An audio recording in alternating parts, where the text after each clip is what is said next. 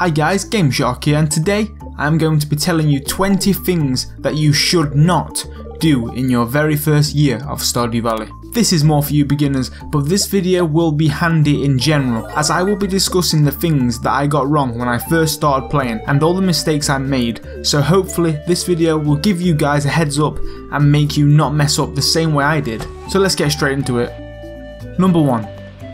Do not purchase the chicken coop right away when you get the quest to do so. This is a very bad idea. Not only will it cost a lot of resources and money to do so, but chickens also need food, which costs a ton of money to keep buying. So build a silo before you buy the coop. And this follows on to the next tip. Number 2. Do not scythe all of your grass on the farm. I made this mistake and regret it so bad. Saving all of the grass up until you get the silo is great, because once the silo is built, you can scythe the grass and turn it into hay, which is free food for the animals, saving you lots of money. Number 3. When clearing your farm, do not chop down all of your trees. Save at least a few each of the different types of trees. You can soon place tree tappers onto them and produce artisan goods. You can place tree seeds back into the ground, but this takes so long for the tree to actually grow. It's easier and quicker to just keep them on your farm. And also it can generate good amounts of wood when you need it. Number 4. Do not do what I did and sell or trash the seeds you get from the trees. Not only can you use these to regrow the trees, but also these can be used to craft a recipe called field snacks, which are perfect for a good energy source. Seeds aren't as pointless as you think. Number 5. Do not be a badass and pull an all-nighter past 1 AM like I know you do in real life. Your character will pass out on the spot once 2 AM hits, but sleeping after 12 will also have a slight decrease in your energy the next day, so keep your eye on the time. Number 6. Do not speedrun through your first spring. You need to focus on the community centre right away, which will require some spring crops and spring forage items. If you miss these, you will have to wait a full year to try again. Number 7. Do not purchase the cheapest seeds such as parsnips. These will not bring in any profit whatsoever and will not give the money you need. Try and focus on buying the NPC seeds, the most profitable crops, such as the cauliflowers. These will create huge amounts of profit and will stack your bank balance really high. Number 8. Do not buy speed grow or fertilizers for all of your crops. These are a hefty price and will lose you profit on most crops. It's much easier and cheaper to craft these yourself, and only use the fertilizers on multiple harvest crops such as green beans. This will generate you the most profit. Number 9. Do not craft sprinklers yet. It costs a lot of resources to make sprinklers, such as iron and gold, items that you won't have much of in your first year, so just save your resources and just water your plants yourself. Number 10. Do not upgrade your watering can on a sunny or productive day. Wait until the weather is forecasted to rain the following day, or use winter to do this. Number 11. Do not be money greedy like most YouTubers. Do not sell every single item you get or make thinking you're gonna live the high life.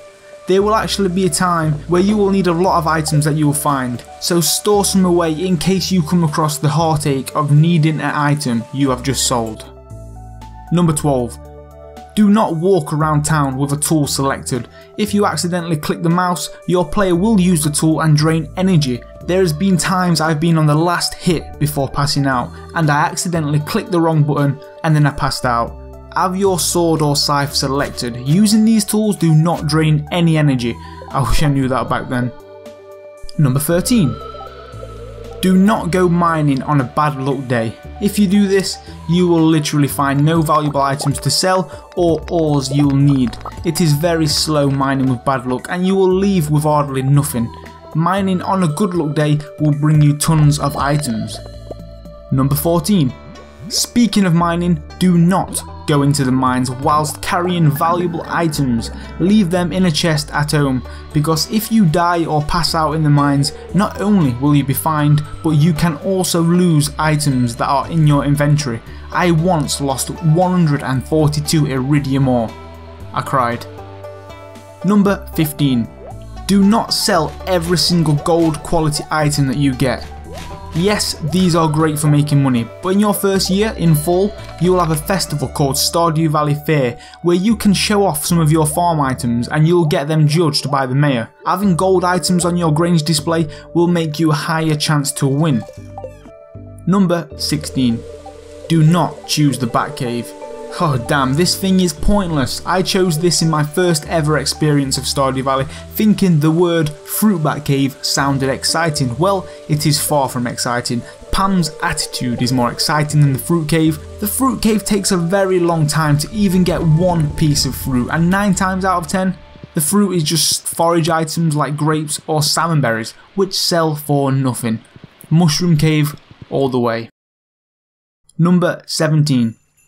Do not check dirty trash cans for items whilst near an NPC. This will trigger the person who's witnessed you do this, and you will lose valuable friendship points. Trust me, ask Linus, that's why he's lonely.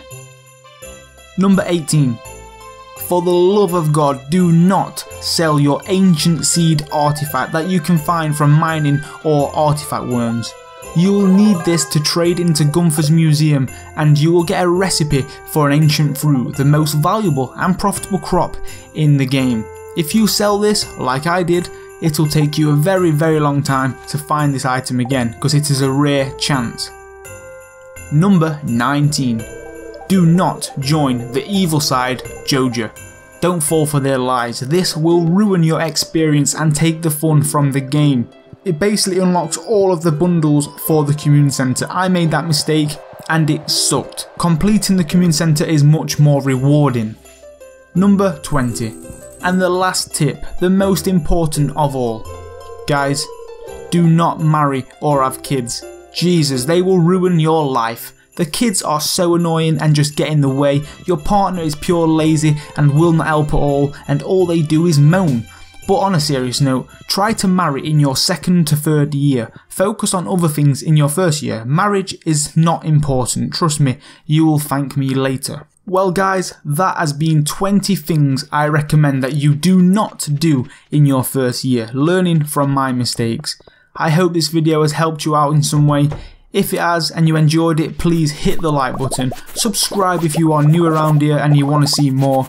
I have got tons of Stardew Valley content on my channel, from tips, tricks and guides to crazy farm projects. I recommend you go and check them out, but for now, thanks for watching and I will see you on the next one. Peace. I know I made you smile when I texted, and I know I'll do better than your ex did. I'm crushing on you, I think you guessed it. You're crushing on me, but you still won't confess it. So let me know when you're ready. I'll navigate us, and I'll keep it steady. Girl, you're so bad, you're the best I've ever had.